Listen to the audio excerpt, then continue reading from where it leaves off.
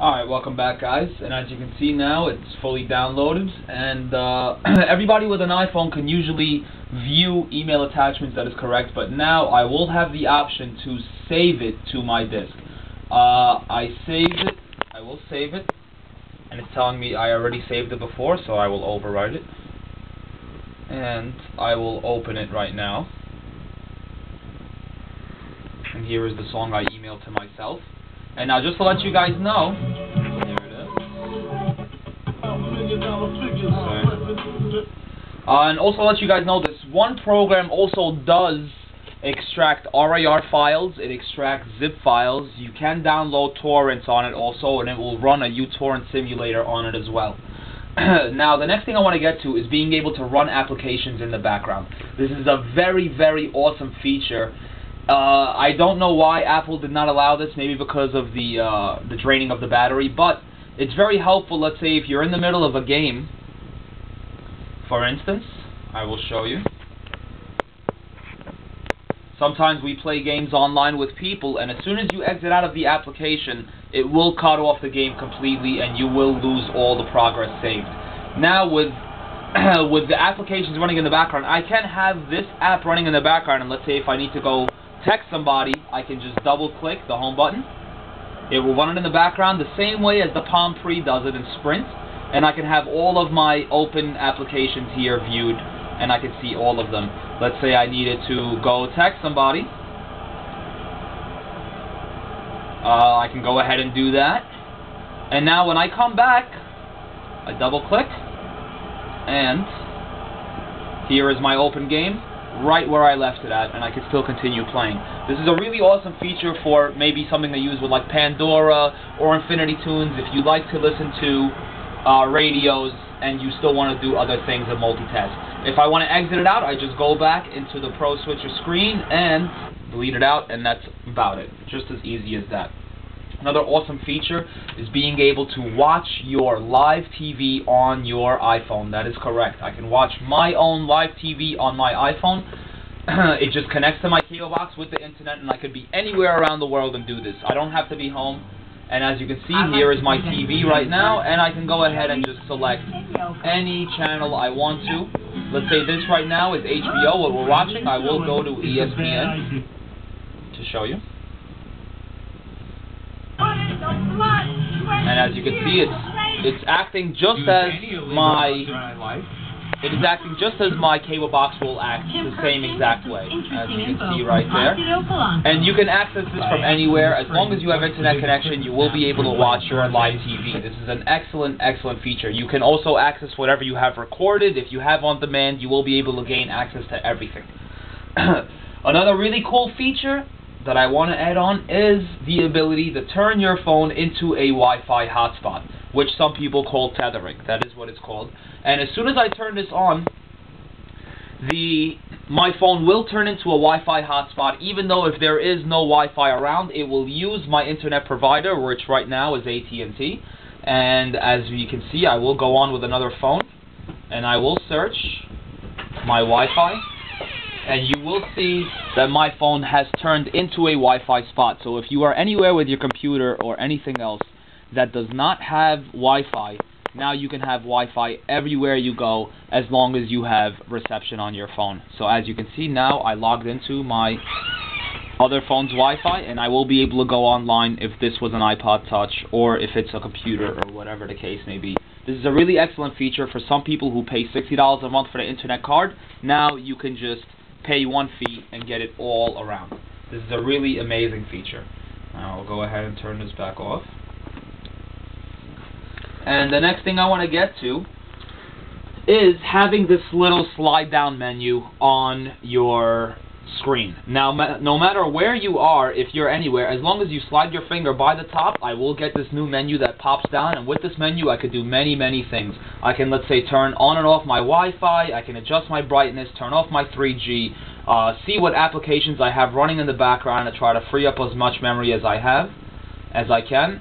Also, I can turn on the TV output, which I did, which is why you can see my phone on the screen. I could take some quick notes, which will save in here forever, instead of having to exit out of whatever I'm in, go back into the notes or whatever. Another really cool feature of this is having the UA Faker. What the UA Faker does is, for instance, if I want to go to a website that is, I will pick any random website that goes into mobile version, defaulted, and let's say I select NBA.com. Instead of going into the mobile version of NBA.com, it will now show me the desktop version of any website that I want. So when you have your user agent faker on, it will bring you to any website that is the desktop version of the website completely.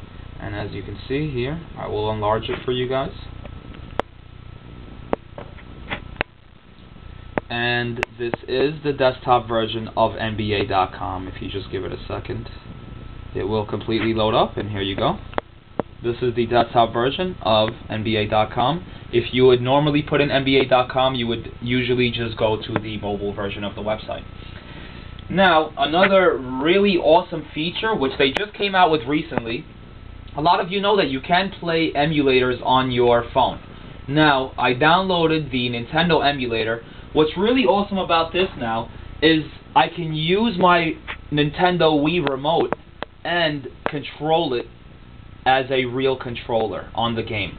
So let's say I will start up any game, let's say Super Mario. Okay. Oh, let me do it landscape.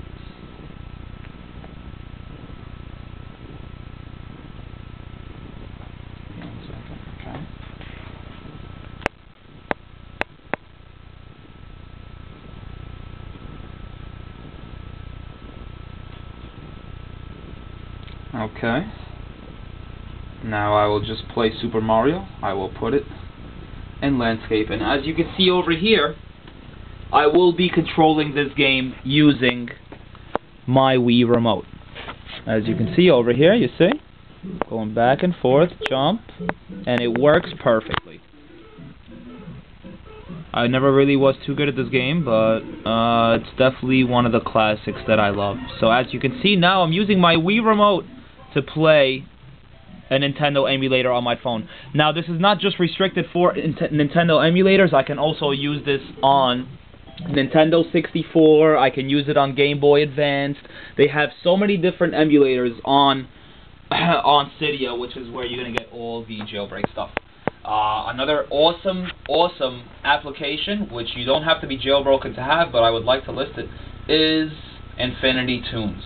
Now this has 25,000 radio stations on it, and it's going to have local stations, it's going to have stations from around the world, and you can basically listen to any station you would like around the world.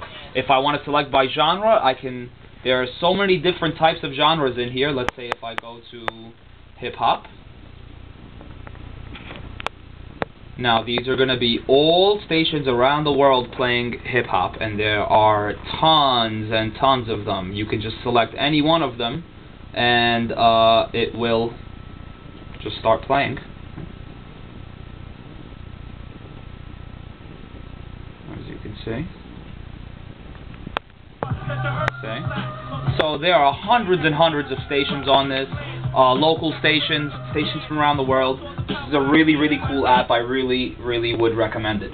Another really awesome app is also now having the ability to scan things just like the Google G1 phone. Now let's say, for instance, I take this video game over here. I will be able to scan the barcode. As you can see here, I just scanned it.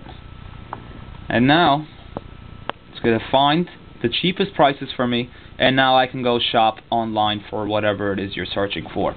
The last feature I would really want to get to is the ability to control your computer from your phone. And what you will need this application over here. And here we go. And I have my computer right below me, so you will be able to see it.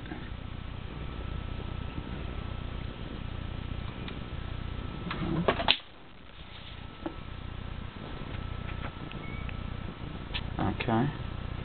Give me 1 second. My Wi-Fi was just having a bit of a problem. Okay, here we go.